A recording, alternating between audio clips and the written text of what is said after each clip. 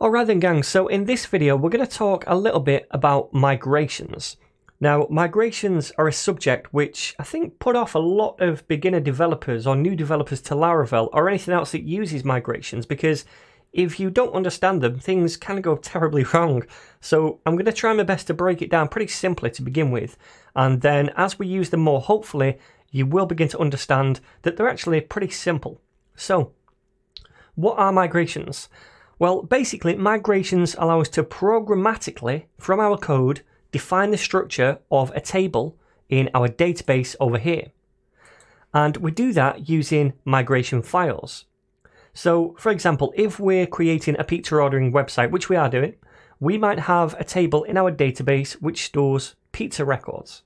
Now, that database table could be called pizzas, and we could create a migration file to define the different columns we want in that table. So the type of pizza, the toppings, the base type, etc. Then when we run that migration, it will go ahead and create that database table with those columns inside it according to that migration file. Okay? So then, where in our project are all these migration files kept?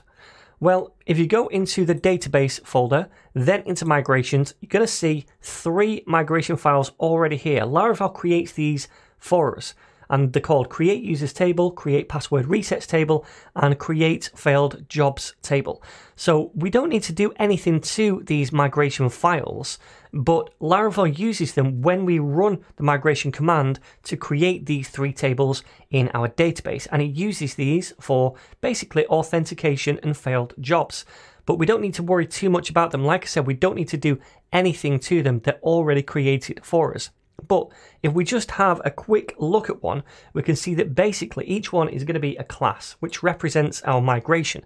And inside there's going to be 2 functions, an up function and also a down function. So what are these 2 functions? Well, the up function is responsible for actually creating the table and defining the structure of the table. So we can see right here, we say schema creates, and we're creating something called users, so a users table, and then it fires a function which then defines the structure of that table. And you can see each one of these is basically a column. So big increments ID means that we're going to increment ID every time a new record is added automatically.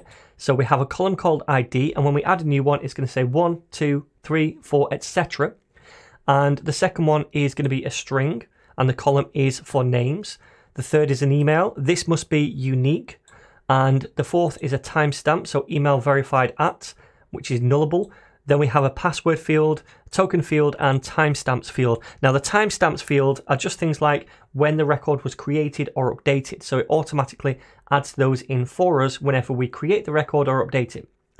So the down method down here basically just rolls back whatever the up method does. So in this case, we created the users table. This one right here drops the users table if it exists. So this one creates it, this one deletes it, right? So when we run a migration, it's going to do all this, create the table with those columns, and then if we roll the migration back, it's going to run the down method and drop the table. So this migration file is used to go from an up state to a down state and vice versa, right? Okay, so that's an example of a migration file. Let's now create our own. I'm going to go to the other terminal over here, and the way we create a migration file is by using artisan again. We could create it manually if you wanted to, but I'm going to create it using artisan. So PHP artisan and then make, and it's going to be a migration that we want to make. Then the name of that migration, and it's going to be create pizzas underscore table. So I'm just following this naming convention right here. So press enter, and that's going to create this migration file for us. And if you look, it scaffolds all of this for us. We have the class, we also have the up function and the down function. Now the up function is creating a pizzas table and automatically adding to the table these 2 columns. One for ID, which is going to auto increment, and another for timestamp, so created at and updated at stuff. So we'll leave those in, but we also want to add in our own extra columns. So what things do we want inside this table? Well, we want a type of pizza, so Hawaiian or Margarita, etc. We want the base and also the name of the person who's ordering. So those 3 things, and they are all strings. So let's add these in. We say table, and then we want to add a string, and the first one is going to be type and semicolon. Then I'm just going to copy that a couple of times. The second one is going to be base, and the third one is going to be name. And that is all there is to it. So we're defining a new table called pizzas, and these are the columns we want in the table. So down here, it's automatically use this drop if exists pizzas. So if we run the down function, then it's going to drop the table. Okay. So now we have that pizzas migration created. How do we actually run these migrations? Well, we can do this by coming down here and saying PHP artisan migrates. And what that does is look at all of our migrations and it tries to migrate all of them. So it's going to run the up function in each one of them. So if I press enter, hopefully this will work for you. And if you check out this over here and refresh, then hopefully you'll see all of these tables: failed jobs, migrations, password resets, pizzas, and users. So these were all defined by our migration files. And if we go into pizzas, which is the one we just created, we can see all of these different columns: the ID, created at, updated at, type, base, and name. Remember, these two, created at and updated at, are given to us by these things right here, the timestamps. And the first one, big increments ID, that's what this thing is over here. These are the ones we added.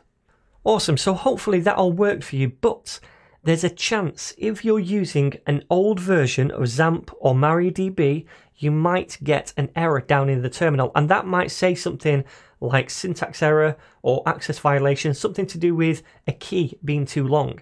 Now, if that is the case, the best option is to download a more recent version of MariaDB. And to do that, I'd probably recommend just downloading a more recent version of XAMPP. So you can just uninstall your current version and download the latest version, and then hopefully that should all work. And once you've actually done that, once you've reinstalled XAMPP, all you need to do is rerun this command, but then on the end of it, you need a colon, and then you'd need to use the word fresh. And what that does is try to run all of the migrations from the very beginning. So it's going to cancel out of everything it tried to do a minute ago, drop all of the tables again, and then start from afresh to try and run everything again. Okay, so hopefully that's all worked for you now. And hopefully now you understand at least the very basics of a migration file to create a new table or several new tables in our database. And in the next video, what I'd like to do is talk a little bit more about migrations in detail and some of the different migration commands we can run using Artisan.